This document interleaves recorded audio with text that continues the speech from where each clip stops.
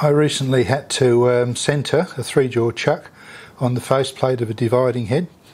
There is a register that engages in the back of the chuck, and there's a little bit of movement there. So it's provided to allow you to get the chuck properly centred.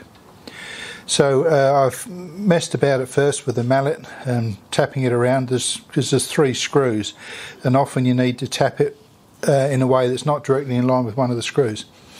So I came up with this method that's worked quite well for me. You loosen the screws off, just have them finger tight, the 3 of them.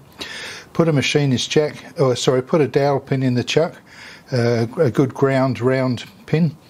A machinist jack with a V-groove. Support the dowel pin with the jack, and with the screws only lightly touched, only lightly clamped.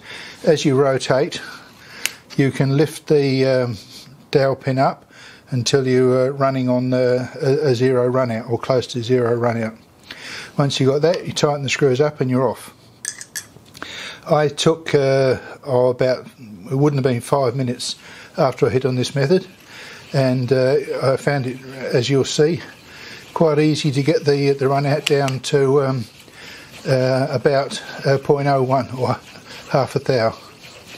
I could probably got it slightly better than that if I'd had the patience to do it, but that's a method that worked really well. It worked well for me. Perhaps it'll work well for you.